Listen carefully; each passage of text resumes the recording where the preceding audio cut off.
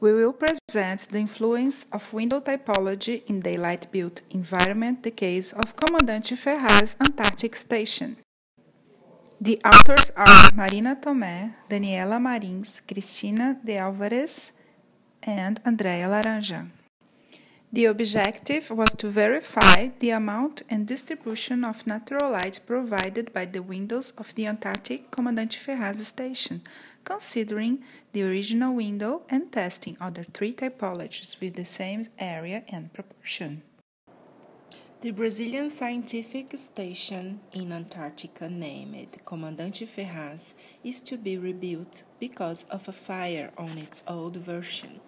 This is a great opportunity to review all matters about technology and efficiency that involves architecture.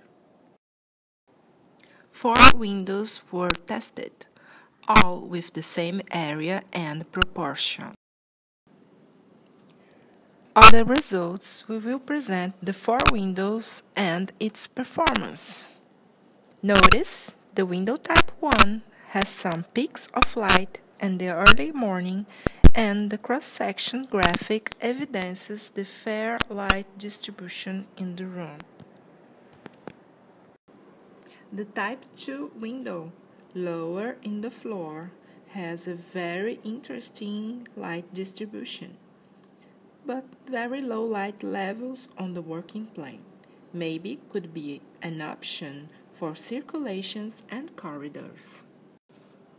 Type 3 window also distributes very well the light, but it not permits the user to enjoy the exterior view.